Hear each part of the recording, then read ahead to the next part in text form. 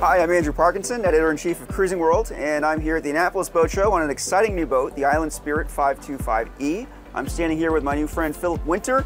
Philip is the CEO of Inspired Yachting. They're the exclusive dealer for Island Spirit. Philip, we're standing in the flybridge area of the boat right now. We're going to take a look at the rest of the boat soon. What's the general purpose, the intention behind the Island Spirit 525? The boat has a couple of purposes. It's built incredibly strong to be a world cruising boat, and that was the primary intention. We also wanted to have a boat that could have maximum number of cabins to place into charter. Amazing. And the E is very important, electric. This is an all-electric boat, is that correct? Designed from the inception for electric. There is a diesel option, but so far all of the orders have been placed for the electric version. We have the largest battery bank in its class by far, 4 or 5 times the typical for a 52-foot boat. Big motors, so you can motor fast, motor long, and do it silently. And with a boat of this size and built with these intentions, there's a lot to talk about. We're going to take a look at some of the key talking points on this boat, starting here with the flybridge, which is just a massive open space here. There's a beautiful dining table behind us. That's a great social area, seating for 8, 10 people dining, but 12, 15, 18, I think we've had as many as 30 people hanging out up on the flybridge. All of the controls are right here at the helm station. Electric winches, electric furler, standard for the self-tacking jib. Everything is right here, the electric control system and navigation. So it's a single hand or single control boat. What's the standard sail plan on this boat?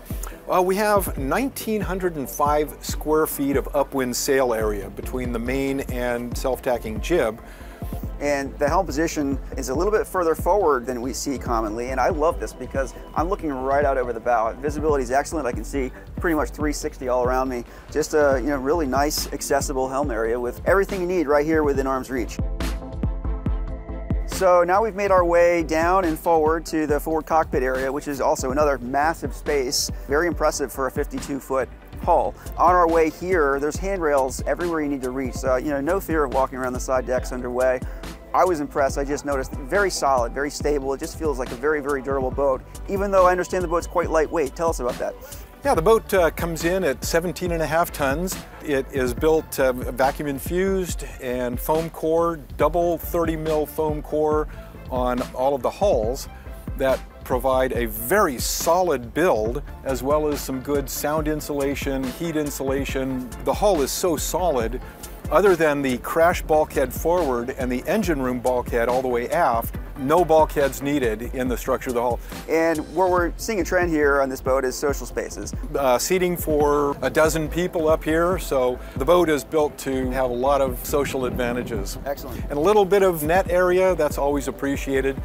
So we've just moved into the salon area of the Island Spirit 525E, greeted by a nice island area here. This just feels like a very social space. L-shaped galley, nice vertical windows all around. You get good natural light in here, and you have a very good sense of protection inside here too. So tell us a little bit about this area and maybe the layout in general. When the idea for an island came up, I was pretty skeptical, but when I saw the first boat come out with the island, I was more than impressed. In addition to the full home-sized refrigerator freezer, there's the space for 2 additional freezer refrigerator spaces.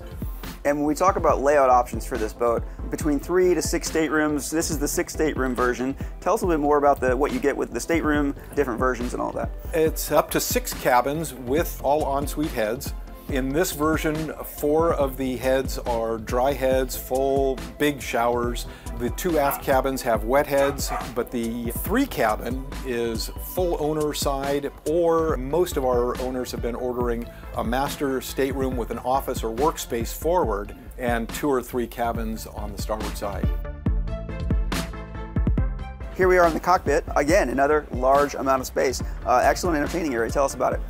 Well, this cockpit's designed for lots of people to hang out and relax. But also the table arrangement is our charter table. Both leaves fold out so we can seat 12 people. That was really important. Most charter boats with 6 cabins really don't have a space where you can sit 12 people all having a meal at the same time. Well, Phil, thanks for taking the time to walk me through the boat today. I think you got a really impressive model here, and you should note that this boat, the Island Spirit 525E, is an official nominee for Cruising World's Boat of the Year here at the Annapolis Show. Philip, thanks again. All right, thank you.